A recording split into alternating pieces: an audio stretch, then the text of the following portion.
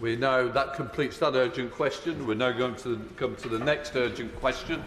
Members like to leave, please do so. Ben Bradshaw. Thank you very much, Mr. Speaker. To ask the Second Church Estates Commissioner if he will make a statement on the outcome of the meeting of Church of England bishops on equal marriage in the Church of England.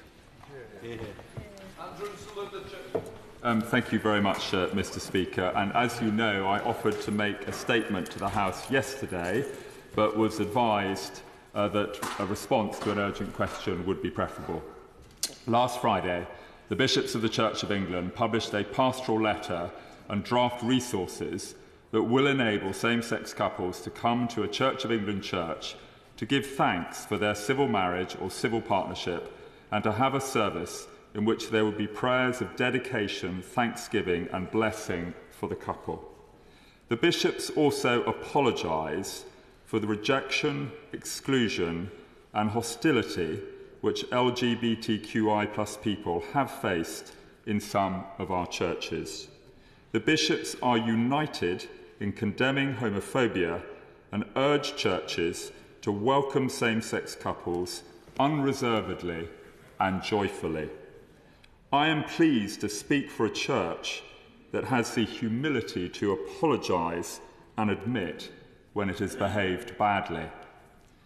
The bishops recognise that for some, and there are many in this chamber today, these proposals do not go far enough, and that for others they will have gone too far. In order to change canon law on the doctrine of holy matrimony, there has to be a 2/3 majority in the House of Bishops, the House of Clergy, and the House of Laity of the General Synod, which is itself a devolved body of this Parliament and the vast majority of whose members are elected. Mr. Speaker, there is not currently a 2/3 majority in the General Synod to change canon law on the doctrine of holy matrimony. Should the General Synod take a different view at some point in the future, the Synod itself will bring forward legislation to this Parliament in the usual way in the form of church measures. Parliament would not need to initiate legislation to change the Church's practice on marriage. It is also important to remember that this House approved measures in the Marriage Same-Sex Couples Act 2013 to ensure that conscience and freedom of religion were protected for all faiths, including the Church of England. Freedom of religion and belief must apply here in the United Kingdom as well as around the world. We do not want to be in a position where churches are forced to follow the directives of government or Parliament on matters of doctrine. The General Synod will consider these proposals next month from the 6th to the 9th of February, after which the bishops will reflect on the views expressed before commending the prayers of love and faith and agreeing to new pastoral guidance. The Church will also engage further in the areas of singleness, friendship, community and household, and will offer resources to affirm covenanted companionship or friendship, where two people make a commitment to a deep and lasting friendship, which could be in a non-sexual relationship. Mr. Speaker, I would ask the House to understand that different views on these matters are held with great integrity, and that as a church, it is welcome that we are in a position where many can say, I totally disagree with you, and I love you dearly as you are my brother or sister in Christ. That is a model we should try to emulate in our own Parliament. Our proposals will allow clergy and laity to follow their consciences before God in their understanding of Holy Scripture as to whether to use the prayers provided. Ben Bradshaw. Thank you, Mr. Deputy Speaker, for allowing this urgent question, and I'm grateful to the honourable member for his reply. Could he perhaps explain to Parliament how continuing to discriminate against lesbian and gay Anglicans in England is compatible with the unique duty of the established church to serve everyone? How sustainable is it when gay Anglicans in Scotland and soon in Wales may marry in church, but our constituents in England may not? What consideration was given to his predecessor Sir Tony Baldry's suggestion that those parishes that wish to conduct same-sex weddings should be able to, but no parish be compelled to? And why was this suggestion rejected? How does the bishop's statement sit with the church's mission to appeal more to minorities and young people, given most young people, I suggest, find the position of the church incomprehensible? How meaningful is an apology for historic homophobia and discrimination when that discrimination continues? And can he explain the status of the prayers he referred to for blessing that are being proposed? These will bless the individuals, but not their relationship, as I understand it. Why not? And what will happen to clergy in same-sex relationships? This is not at all clear from the bishop's statement. And what would be the consequences for a gay Anglican priest married in Scotland if they applied for a job in England? And what about the celibacy rule as it affects the clergy? There is nothing about physical expression of love or intimacy in this statement. What consideration has been given to the potential complexities involving the monarch as head of the Church of England when teaching and practice varies across the United Kingdom and church rules in England diverge from the law? And finally, Madam Deputy Speaker, what can he say to reassure Parliament that the bishops are not allowing policy to be dictated by a minority of very vocal Anglicans in England and in some overseas provinces, while neglecting their primary duty to serve all of God's people in England? Thank you, Madam Deputy Speaker, and the honourable gentleman for whom I have the greatest respect and with whom I've discussed these issues privately on a number of occasions. I will do my very best to answer his questions. He did pose me quite a number of questions, so I may have to get back to him in writing on some of them. I mean, it is the case, Madam Deputy Speaker, that there has been a distinction in civil law and church law about marriage for some time, so that is nothing new. In terms of the different constituent parts of the United Kingdom, he is correct that in the Episcopal Church in Scotland, it is possible for same-sex couples to be married. The Church of England is now moving to the same position as the Church in Wales in offering blessings. And my understanding is that the Church in Ireland does not actually allow either of those two possibilities. As I said in my initial response, Madam Deputy Speaker, these matters are up to the Synod of the Church of England, which is a democratically elected body, just like this Parliament. It is, in fact, a devolved body of this Parliament set up by Parliament to take decisions. The vast majority of Synod members are elected. And there are three houses, as the Honourable Gentleman will know, the House of Bishops, House of Laity and the House of Clergy. And it is up for members in the Synod to decide and take action on these matters. The Honourable Gentleman talks about the prayers. I don't know if he's had an opportunity to read the prayers. For the convenience of the House, Madam Deputy Speaker, I shall put a copy of the prayers and the response from the bishops in the library of the House. They are very beautiful. I would commend all honourable members here to find some time to read them if they are interested. The bishops will reflect on the debate at the General Synod between the 6th and the 8th of February, and then make a formal commendation of the prayers to the Church. The bishops will also be getting together in a smaller group to bring forward new pastoral guidance which will replace the old Issues in Human Sexuality, which is now about 30 years out of date. I understand that work will happen at pace.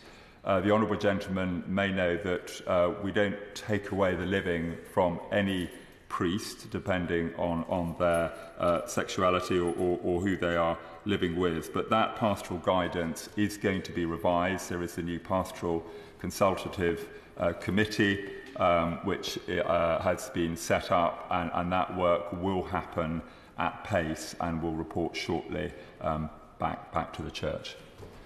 Father of the House, Sir Peter Bottomley. Madam Deputy Speaker, I think the whole House should be grateful to the member for Exeter for the way he's raised this, and we recognise that our honourable friend, the Second Church States Commissioner, is a channel of peace rather than a conflict. But can I say to him, as I said to his predecessor over the appointment of women bishops, that this House will not put up with being held up by 1/3 of one part of the General Synod.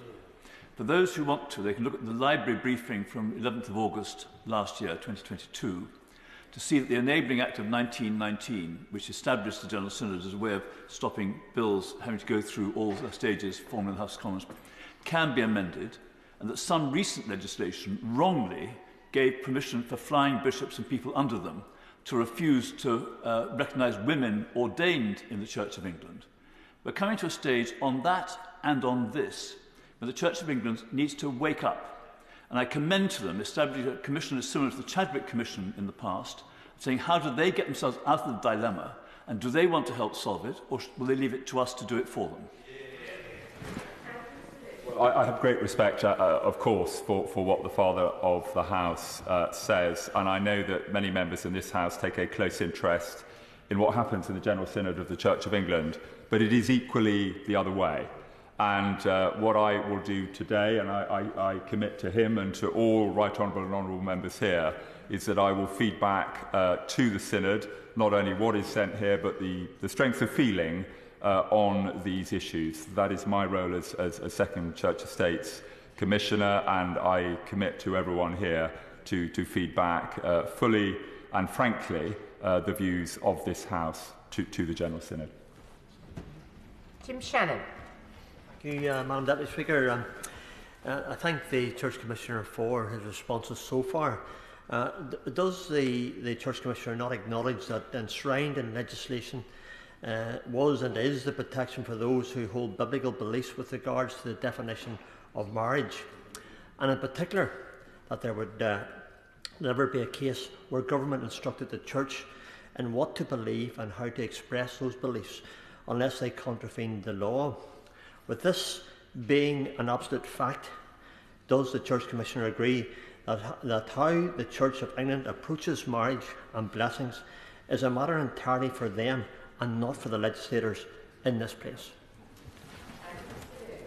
Well, thank you, Madam Deputy Speaker. And as I said in my opening statement, there are a range of views within the Church, and we have seen just now there are clearly a range of views within this House. The Honourable Gentleman carries out in a very distinguished manner his role as the Chair of the All-Party Parliamentary Group on Freedom of Religion and Belief, and he does that on behalf of Christians all around the world. And I think part of the sense of his question is that we allow that same freedom of conscience to individual priests within the Church of England. There will be very many who rejoice at what the Church did last week and who will be providing these prayers. But there will be some, and I think the Honourable Gentleman was speaking for them, who will not feel able, in terms of their conscience and their understanding of Holy Scripture, to go forward. And also, I think it is worth just briefly reflecting, Madam Deputy Speaker, on the point the Honourable Gentleman made about the relationship between Parliament and the Church. And if we look back at our history and perhaps the founding of the United States of America, we will see that on times when Parliament has got over-involved in the life of the Church, that has led to some Christians feeling quite strongly about that. But as I say, I'm the servant of this House, and I will reflect what has been said back to the Synod. Chris Loder. Thank you, Madam Deputy Speaker. Can I thank my right honourable friend for his response to the member for Exeter's question? I think it's right that there is a fine balance between equal marriage and freedom of religion in this debate, and it's right that we have it, and I'm pleased that those points are being made. But I hope you'd agree with me that 5 years for the House of Bishops to come to a It's not even a conclusion at this stage. It's far too long. And maybe the synodical arrangements which we have are not fit for purpose, and we should look to reform them. But could I just briefly say to my honourable friend, my real concern here is for those who are directly affected here and now.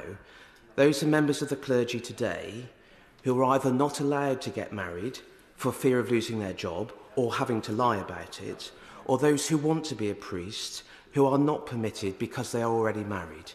Could my honourable friend tell me what exactly he will be able to return to the House of Bishops in this matter, and what advice he may be able to share with us in terms of their conversation? Speaker, I'm grateful to my honourable friend, and I believe that I can reassure him, Madam Deputy Speaker, in that, as I said earlier, the new pastoral guidance will take account of the major change which the Church of England took last week.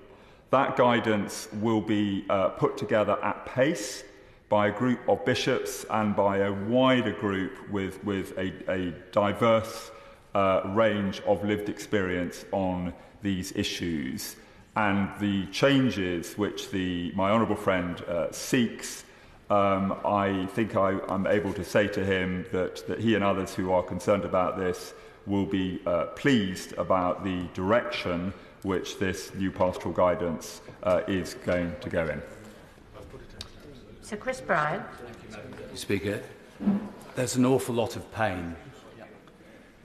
Imagine being a church warden.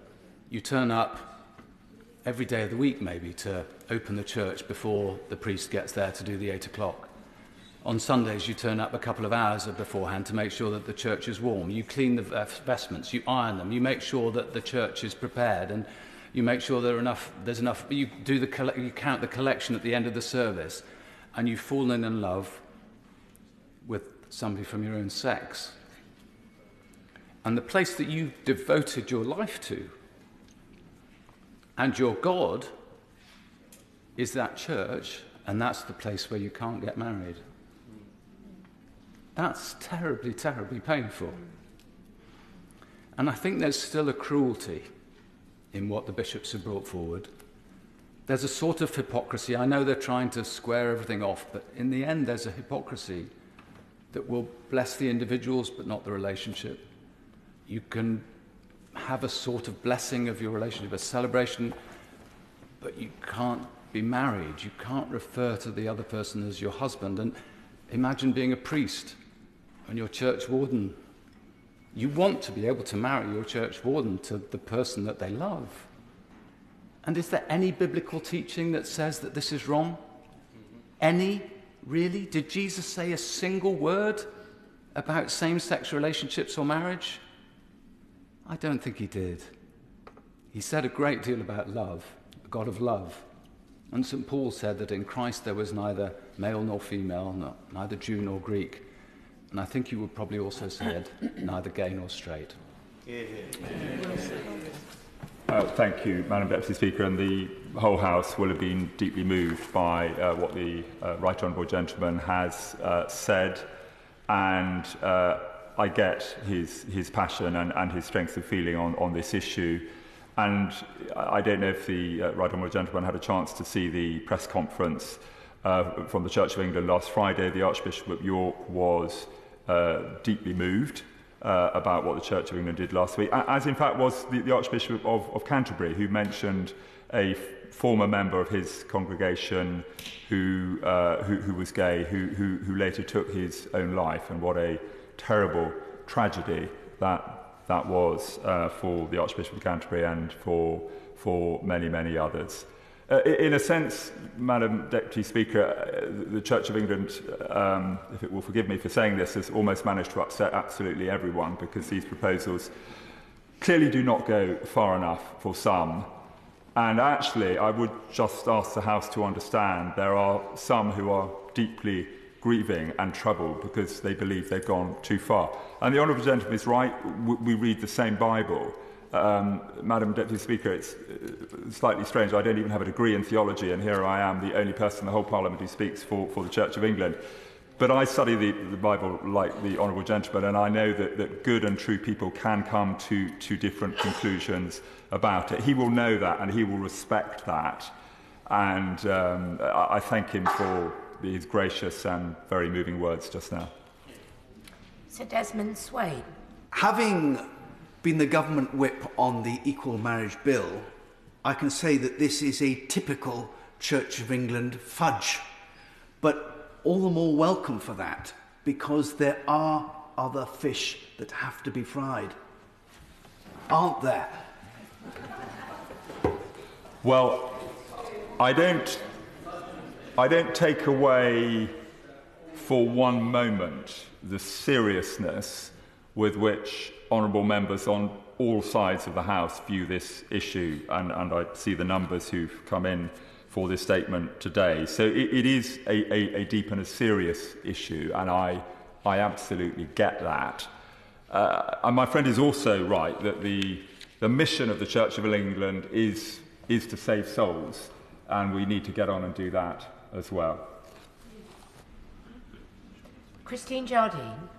Thank you very much, Madam Deputy Speaker. Can I first of all say that I have grown up with a deep respect for the Church? But I have to say I think the Right Honourable Member for the Rhondda spoke for a great many of us when he said that we cannot understand how a church, a faith so rooted in the belief in love and goodness, can still accept that it can make some of its own parishioners, its own clergy, feel that they are somehow less worthy. And I'm afraid I'm one of those people who is less than happy with this and feel that it sends the wrong message to an awful lot of people in this country about what the Church actually stands for, and risks separating the Church from a great many people who might otherwise be part of it. Does he not agree? I hear what the Honourable lady says, and I would just repeat the apology made by the bishops, the fact that the bishops welcome same-sex couples unreservedly and joyfully. And perhaps you'll allow me, Madam Deputy Speaker, just to quote very briefly from something the Archbishop of York said. And he said that the Church expresses its deep sorrow and grief at the way in which LGBTQI plus people and those they love have been treated by the Church, which most of all ought to recognise everyone as precious and created in the image of God. We are deeply sorry and ashamed and want to take this opportunity to begin again in the spirit of repentance which our faith teaches us. Now, I know that doesn't go far enough, but I would ask the Honourable Lady to recognise the spirit in which that statement was made and the fact that yesterday was a big change, albeit not far enough for some, which the Church made last week. Maria Courtney. Thank you, Madam Deputy Speaker. Can I commend the exemplary way in which the Second Church Estates is responding today, and indeed the dedicated way in which he fulfills his role more widely. Can I also thank him for reassuring members that he will convey the varying views of colleagues here on this issue, and I know that he does know my view on this issue.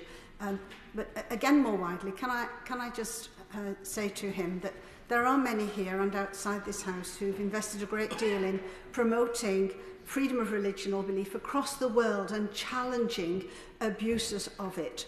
And we cannot do that in all conscience in other countries if we do not also honour freedom of religion or belief at home. Does he agree? Well, I'm grateful to my honourable friend, and I thank her for her kind words about me, and can I actually warmly reciprocate to her what she does in her incredibly important role as the Prime Minister's envoy for freedom of religion and belief around the world. And she's right that freedom of conscience is universal. I get the issue when that rubs up against the centrality of the issue we are discussing today for so many people.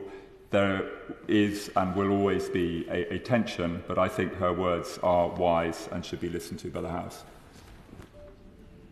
Cat Smith. Thank you, Madam Deputy Speaker. I hadn't planned to speak in this urgent question. However, other contributions have spurred me to. Now, I often don't participate in Church Commissioner type questions because I'm a member of the Methodist Church. Now, we've arrived at a slightly different conclusion, but it does strike me that because we have an established church in this country, it falls upon all of us to take an interest in and to speak out on the issues of the church. Now, as a Christian, I know that God sent his only son to die on the cross for my sins and for all of our sins. And that love is huge and is incomprehensible. Love is such a beautiful thing and should be celebrated. And would the second Church Commissioner convey feelings that I would represent, which is that love should be celebrated in all its forms and that our diversity in terms of human sexuality is not an accident. It's not designed for by God. It's something which is designed by God and therefore is beautiful. Thank you, Madam Deputy Speaker. I mean, the Church of England recognises that the huge privilege it has in being the established church, and it does see its role to speak for all Christian denominations and, in a sense, to hold the ring for all faiths within this country, as the Queen said very movingly at Lambeth Palace in 2012. So what she says from the point of view of the Methodist Church is an important contribution, and I absolutely hear that. And if she has a moment, I would commend the prayers of love and faith. So I'm going to be putting a copy in the library of the House. They are beautifully written, and they do celebrate love, and I think she will find much to commend in them, but I have listened carefully to what she said, and I thank her for it. Robin Miller. Speaker, I thank my honourable friend for his statement. And I noted in it he spoke of both the vote of synod, but also the strength of feeling. I think that's evident in the contributions. But I can't help wondering, does he agree with me that in actual fact it's premature that we're having this conversation today, while in fact the whole of synod has not yet had a chance to express its own view on this? Well, I thank my honourable friend for that point. I mean, I think the General Synod of the Church of England is deeply respectful of Parliament, as it quite rightly should be. But I would also ask my honourable friends and right honourable members across the House to give the General Synod of the Church of England time. It will have its own debate between the 6th and the 8th of February, early next month. That will be an impassioned debate. And I can assure members here that many of the views which have been expressed here today will be expressed with equal passion in an equally robust way at the General Synod. And I will make sure that Synod is very well aware of the views of Parliament. West Streeting. Thank you, Madam Deputy Speaker. Nothing made it harder for me to come out as a gay Anglican than the Church's teaching on sexual orientation and human sexuality. And in the end, I made the choice that I think many young gay Anglicans did of choosing to be myself and choosing not to go to church. And that is such a tragedy for so many, particularly young Anglicans across our country. And I fear that the prayers that have been proposed by the bishops, however beautiful, do not go far enough to bridging that divide and closing that distance between Christians and their God. So I urge them to think again. And can I just ask him two things? The first is, as an established church, in fact, it applies to all places of worship, I would never cast my vote in a way that compels any place of worship to perform same-sex marriage, because I believe in freedom of religious belief. Given this is an established church, surely permissive legislation that enables places of worship to enable churches and priests to make that choice for themselves would be a different matter, and certainly I know where my vote would go on that. And finally, seeing as the prayers are so beautiful, will they be said in the chapel of St Mary Undercroft, in St Margaret's Church, and in Westminster Abbey?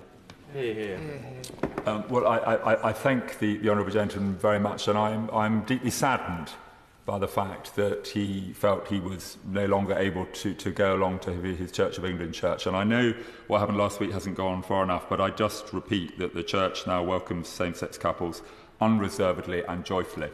On his very last point, and I've spoken to the Speaker's chaplain about this, the Speaker's chaplain, subject to the usual booking arrangements, is happy to say the prayers of dedication, thanksgiving and blessing for members of this House in the chapel, the crypt chapel of St Mary's here within the palace. Within St Margaret's, that is a matter for the Dean of Westminster, and I cannot speak on his behalf, but I'm sure he will make his views known. I hear what the Right Honourable Gentleman says about permissive way of going forward on this. And again, I commit to feed that through to the bishops and the synod, and I thank him for making that point. Peter Gibson. Thank you, Madam Deputy Speaker, and I thank my honourable friend for his reply to the urgent question. And whilst I welcome the movement towards blessings for same-sex couples to take place, is it not time that the Church of England celebrated every relationship and ended this two-tier system which labels gay people as second-class citizens? I think what I would say to my honourable friend, and again I would thoroughly commend to him the prayers of love and faith which were written last week, is that last week did mark a major change for the Church of England. And the Church has apologised for the way that it has behaved in the past in making people of the same-sex orientation not feel welcome within church, and says that it welcomes them unreservedly and joyfully.